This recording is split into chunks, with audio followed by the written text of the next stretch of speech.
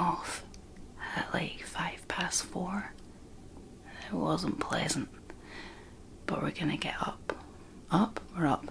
We're gonna get out now and have a look on deck and see what the scenery's like.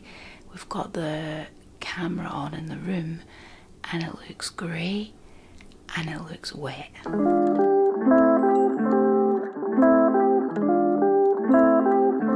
So I wasn't sure whether to bring my jacket or not because in the room it was really warm.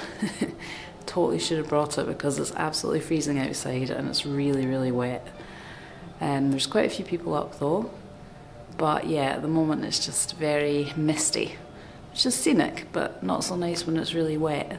So we've come back inside for now because it was so wet, but the view is still beautiful from in here. We're passing the fjords, it's lovely.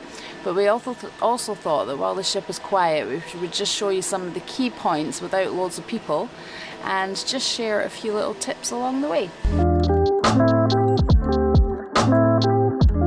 Vistas, which is situated in the atrium, is where you're going to find your Costa coffees and hot drinks such as that.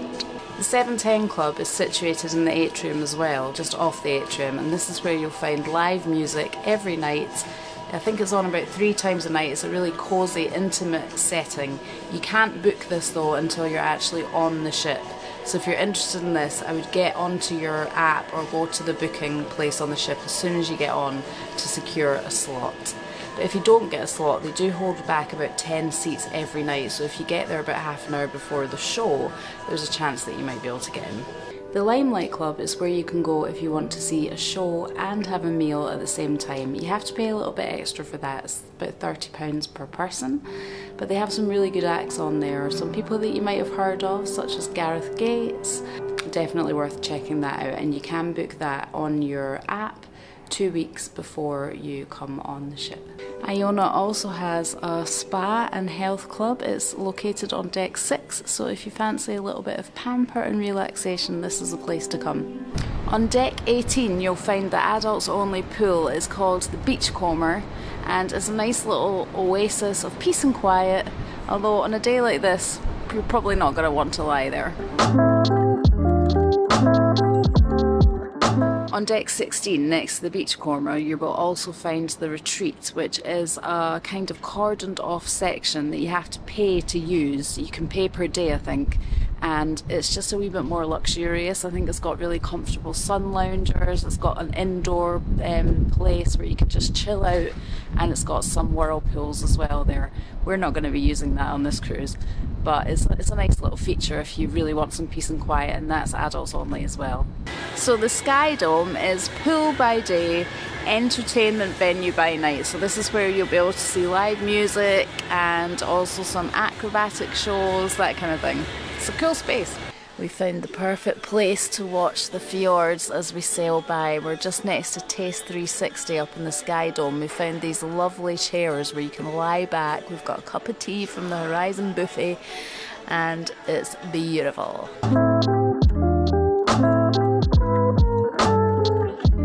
We got off the ship at Olden and surprise, surprise, it's still raining. Literally every port we've got off at has been like this. It's a shame because I can imagine this would be stunning if the sun was out. Look, it is still stunning. It's just not particularly nice to kind of have to walk in the rain. So it's a shame. Now, there's a few different things you can do when you come to this port. Some of them, obviously, you can book through P&O. Other ones you can book yourself. So the main highlight of this port, I believe, is the glacier, the Brickstill Glacier. So there's 2 ways of going there. You can either book direct with P&O. They'll pick you up when you get off the boat, take you on a bus to the glacier, and then you hike up to the glacier. That's quite expensive. If you do it on your own, it's a hell of a lot cheaper, and that's what we were maybe going to do. But because the weather's so rubbish, we're not going to bother. But if we were going to do that, and if you're interested in doing that, what you need to do is get off the ship and catch the local bus that takes you to the glacier. Then you just walk up it yourself, come back down and catch the local bus back. We're going to take video footage of the bus stop so you can see exactly where you need to go. So that's one of the things you can do here. The other thing is the sky lift, which goes really high. It looks really dramatic, really beautiful, but again, because the weather is like this, I really think it's quite pointless. You're not going to see a lot from the top. It's going to be really overcast and cloudy. So that, in my opinion, is a reason not to book that ahead of time, because if you do and you get here and the weather's like this, I feel like you maybe have wasted a bit of money, to be honest. So I would just wait until you get here. Again, you can book that through P&O, or you can also make your own way to the sky lift. I think there is a local bus that will take you there. Again, much cheaper than doing it through P&O, but whatever floats your boat. Instead of hiking to the glacier today, we decided to hike to a viewpoint that I'd read about. It's meant to be really nice, not many people there, so that's what we decided to do, but the rain is really heavy. We've only got one umbrella. I would be up for continuing the walk, but Ewan wants to go back to the ship. So we're at a bit of a stalemate.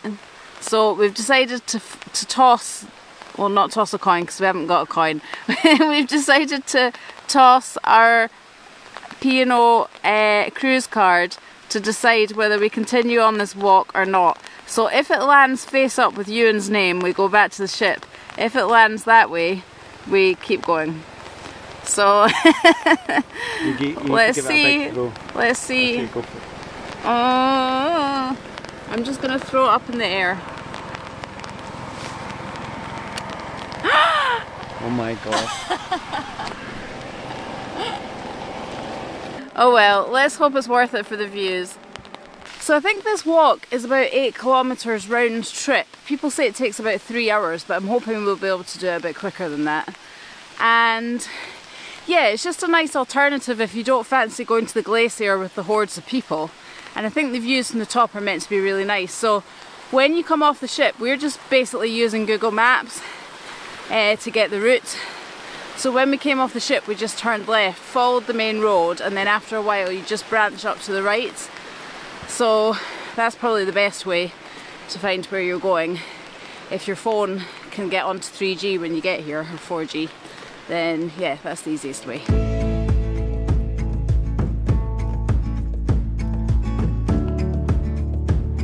So we've got 2.2 kilometers to get to the viewpoint, but I noticed that there's a sign pointing towards Olden going the other way from where we've come, so there's obviously another route. So we'll go that way on the way back so that we can show you that one as well.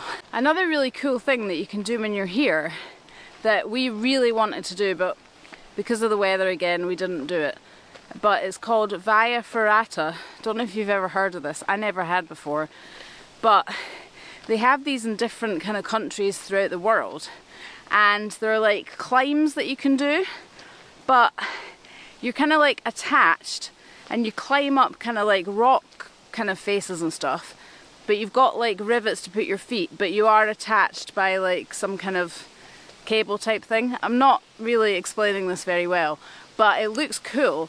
And the one here, you do it up near the chairlift, the sky lift. You do it up near there, and there's like tight rope thing that you can do where you walk right out over like the mountains on this like metal tight rope. Again, like you're secure. But it looked really, really cool, and I really wanted to do it. It is something that P&O offer as an excursion as well, but if you book it yourself, again, you're going to save quite a bit of money. But yeah, I think if we ever came back, I'd really like to do that. You can also do it in Ålesund as well, but it's a much smaller scale, the one there, and much cheaper. But again, we weren't able to do it because of the weather. But if you're coming and you like kind of adrenaline and something that's going to challenge you physically, then definitely look up the Via Ferrata.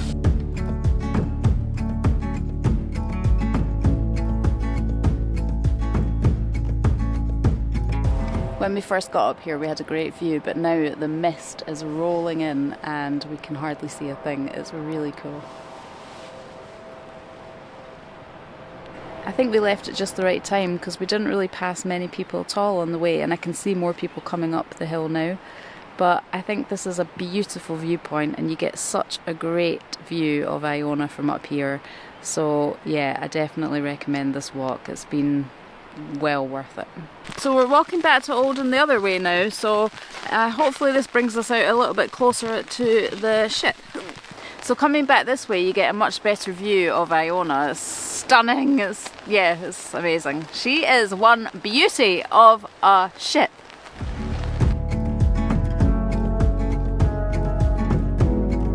The other thing that makes this different from Scotland is the colour of the water. It's so green. It's really mesmerising.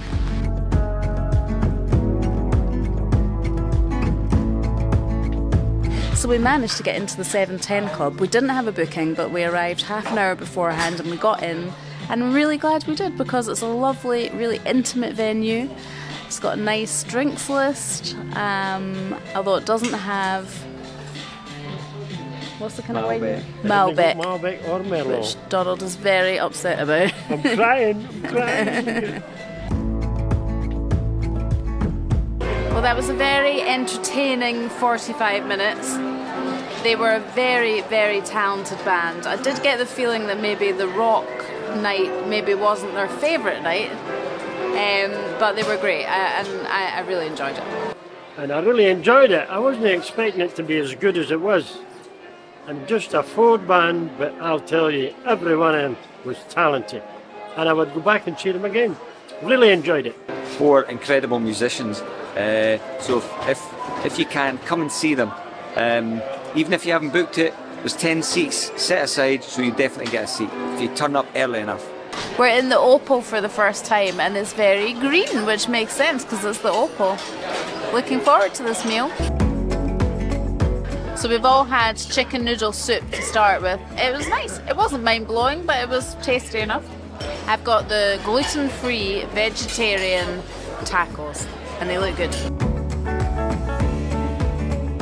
Pork, potatoes, carrots and mushrooms, and it's really nice. I really enjoyed my main, and I'm now having a treacle tart for dessert, which is very nice.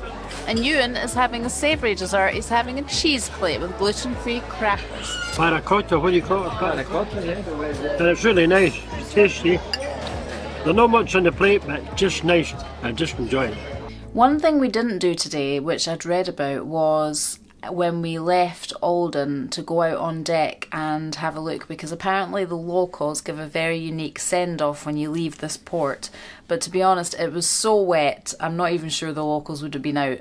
But if they were, we weren't about to be standing out there getting soaked, so we didn't get to see that. So sorry that we weren't able to share that with you. But if you're on this cruise and you're departing Olden, then definitely keep a lookout for that because it's meant to be a really spectacular kind of send-off. Sounds really nice.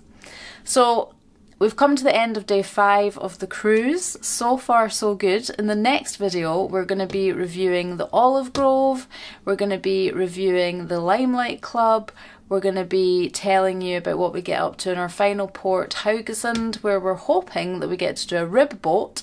And we'll also be sharing with you our last day at sea and also disembarkation from the ship, what that all entails.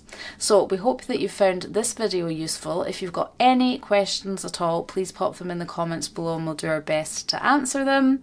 But yeah, hope to see you on the next video. Thanks so much for watching.